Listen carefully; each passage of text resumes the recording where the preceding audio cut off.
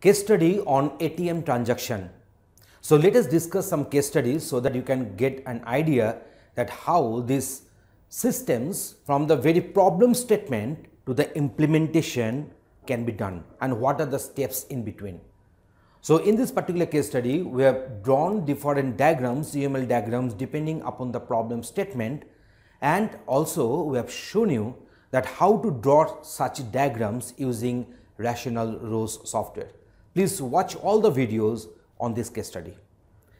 So now at first let us discuss the problem statement. Software is to be designed for supporting a computerized ATM banking network.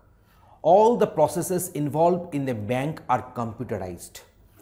Accounts maintained in the bank, the transactions affected, and including ATM transactions are to be processed step by the computers in the bank. An ATM machine accepts ATM card. So now we are discussing in the problem statement how one can deposit or withdraw money using the ATM card. So an ATM machine accepts ATM card, validates the PIN and verifies the password, and interacts with the user and communicates with the central system to carry out the transaction, dispenses and deposits cash and prints receipts of the transaction history. So this is a part of the problem statement. So let us have some rest part of the problem statement. So the invalid PIN of the card is rejected. The system to be designed and implemented must include appropriate record keeping and security provisions. The proposed system must satisfy the user requirements. The system should be user friendly and derive usability, and also it should give the quality assurance. So this is the problem statement we are having here. So here is one diagram to show you that this is a central computer, these are the bank computers, they are connected with some computer communication network, and with the central computer ATMs are connected with these bank computers. We are having the different accounts are getting connected. There is a cash counter, these are the different customers who will be using them. So just one pictorial representation of this the problem whatever we have discussed. So I think we have gone through the problem statement. So now we are going to have two sections now. One is a functional requirement, another one is the non-functional requirement. So through this discussion also you will be having the idea what is the difference between functional and non-functional requirements. So functional requirements. So details of the transaction. If the bank client must be able to deposit or withdraw an amount to or from his account using the ATM counters. Each transaction has to be recorded and the client must be able to review all transactions performed in his system or accounts.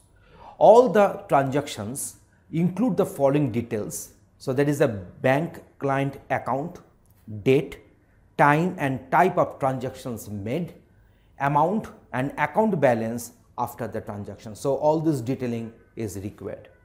So that is our details of the transaction. So let us go for another functional requirement on validate bank client. Access to the bank account through ATM card is validated by a PIN code which has been mentioned in the problem statement also. The length of the PIN code is the numeric digit of length 4. So that means we will be having 4 digits in the PIN code. Next functional requirement, there is a third requirement, the amount to be withdrawn. The bank in consultation with the client shall fix the amount that can be withdrawn on a specific day. That means depending upon the account type, the bank authority and the client, so they must be having some consultation and they will decide what is the amount that can be withdrawn in maximum for a certain day. Next one is the cross withdrawal limit. The system should be designed such that it automatically checks the amount in the account of the client. If the amount to be withdrawn exceeds the amount in the account of the client, then it should check whether the client could avail the overdraft facility or not as per the bank rules to enable the transaction. So sometimes it may happen that amount which is going to be withdrawn is greater than the amount which is there in the account balance. So in that case, we shall have to check whether the overdraft facility is available on that account or not, and accordingly the transactions will have the success. Now these are the non-functional requirements. So what about the functional requirements we discussed? So let me revise once. So that is the details of the transaction. What are the attributes that should be kept as the details of the transaction, and then validate the bank client. So how to check whether the client is valid or not through the password, through the 4-digit PIN and so on. And next functional requirement was that is the amount to be withdrawn. What is the amount the client can withdraw in maximum per day, and then cross withdrawal limit. So what is the withdrawal limit, whether the account is having the overdraft facilities or not.